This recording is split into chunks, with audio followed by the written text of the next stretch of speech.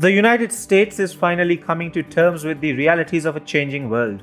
With President Trump at the helm of affairs, Washington has realized that it is not Russia but China which poses the main challenge to a US-defined world order. Ever since he came to power, Trump has been busy fixing the mistakes of his predecessors. We are talking about American mistakes vis-à-vis China that have allowed Beijing to grow into a giant bully. Since the establishment of the People's Republic of China in the year 1949, the US has ignored many of China's misadventures, including the Tibet annexation, denial of Taiwan's independent existence, and the crackdown on the liberties of the people of Macau. Now, Trump is rectifying all these errors.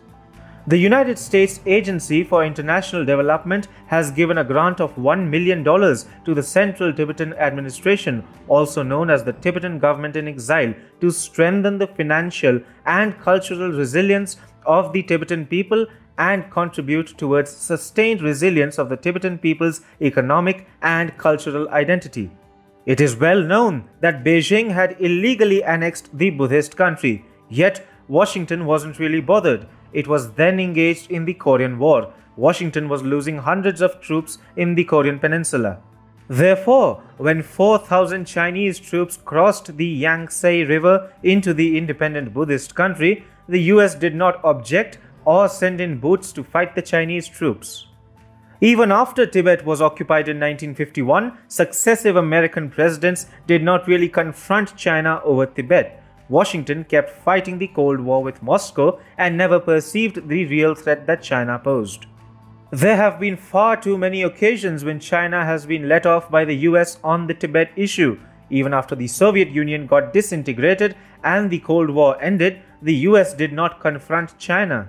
In 2008, the Summer Olympics were hosted by China in its capital Beijing. Tibetans had protested against Chinese occupation around the world. Some years later, there were a series of self-immolations by young Tibetan monks. President Bush and later President Obama did not flag this issue. In fact, when the Dalai Lama met then US President Obama in spite of Chinese protests, Obama went on to advise the Dalai Lama to speak to Beijing.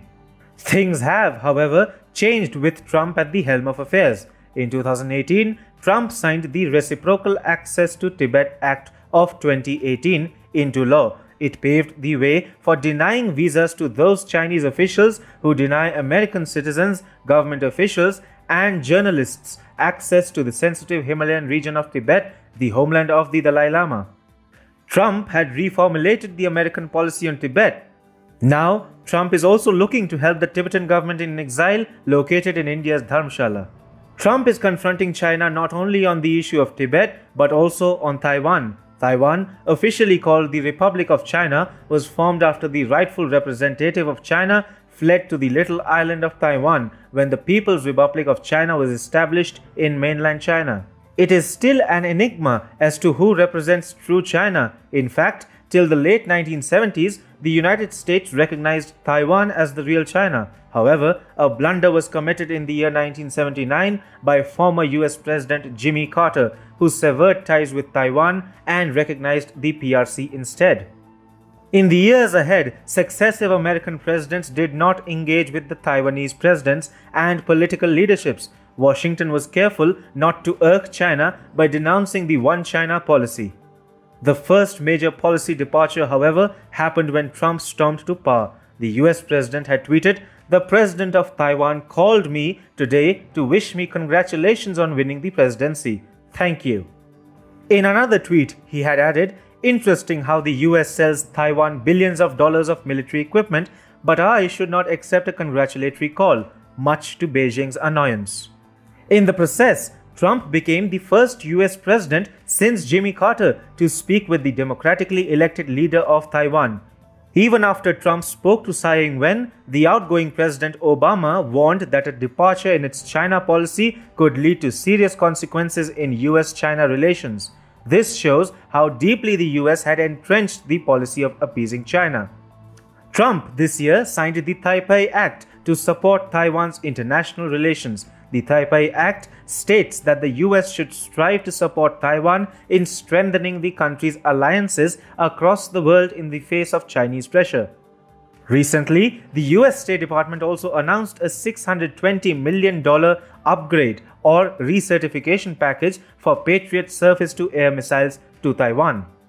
As his wars with China intensified, Trump has also battled for Taiwan's inclusion in the WHO. Today, the Trump administration has spoken up against the brutal enforcement of the national security law in Hong Kong that violates the principle of one country, two systems, and also robs Hong Kongers of the most basic of liberties and freedoms. The US even suspended some Hong Kong trade benefits over the new security law imposed by Beijing. Much like Hong Kong, Macau, another special administrative region of China, remained a European colony till 1999, till Portugal handed it over to China under the one country, two systems policy. However, Beijing was able to hijack Macau even before Hong Kong. In 2009 itself, Macau had willingly subjected itself to a milder version of the national security law that has now been imposed in Hong Kong. However, no one in the US or anywhere in the world had bothered about China's takeover of Macau. Beyond Chinese authoritarianism, Trump is the first US president who has vocally confronted the dragon's hawkish South China policy. Trump has got rid of the anarchistic American policy of focusing on Russia and letting China grow even bigger than what it already is. With Trump at the helm of affairs, the US is strongly pursuing the Indo-Pacific policy of containing China. Mike Pompeo, the US Secretary of State, has even suggested that American troops mobilization will focus on the Indo-Pacific, even as the US recently reduced the number of NATO troops stationed in Germany.